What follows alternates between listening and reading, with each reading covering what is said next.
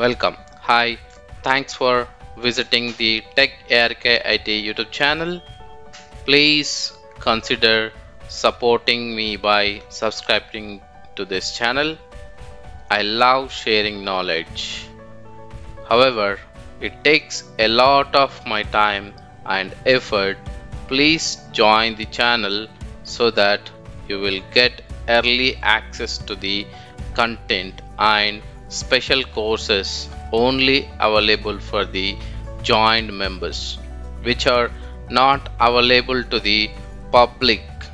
If you are enjoying my content, please spread the learning by telling your friends, family, and co-workers about the techarkit YouTube channel. If you are looking for the training, you can contact me on my email address aravikumar48@gmail.com.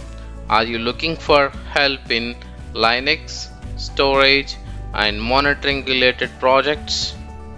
Join our WhatsApp and Telegram groups. Links are in description below. To enable the multi-factor authentication, you just go to the data center and click on the permissions and click on the two-factor authentication, and let's select these are the authentication methods to work.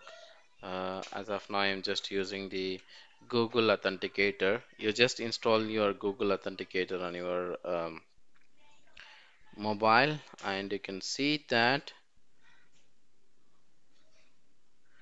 just enable the Google Authenticator.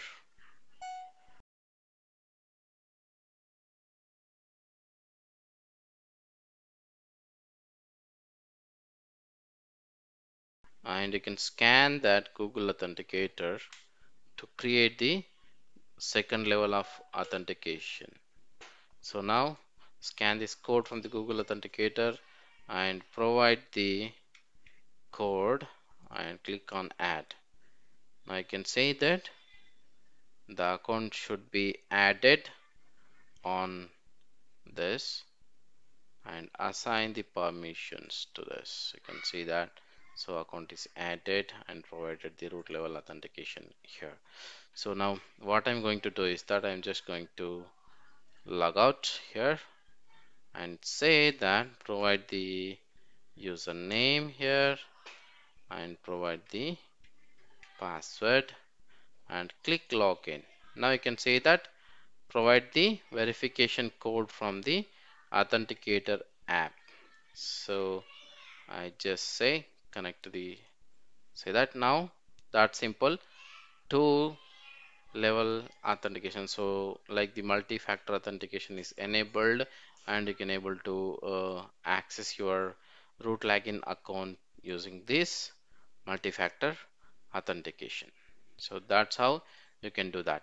So you can add say TOTP and select the user here, which user example you would like to add this authentication, and say here the name, whatever the authentication token name or something like that, and you can say add the account from the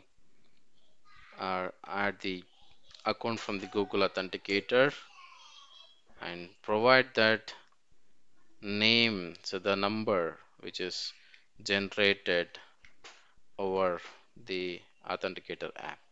So that's simple. You can create the multi-level authentication. For more updates, click on subscribe and click on bell button for latest notifications.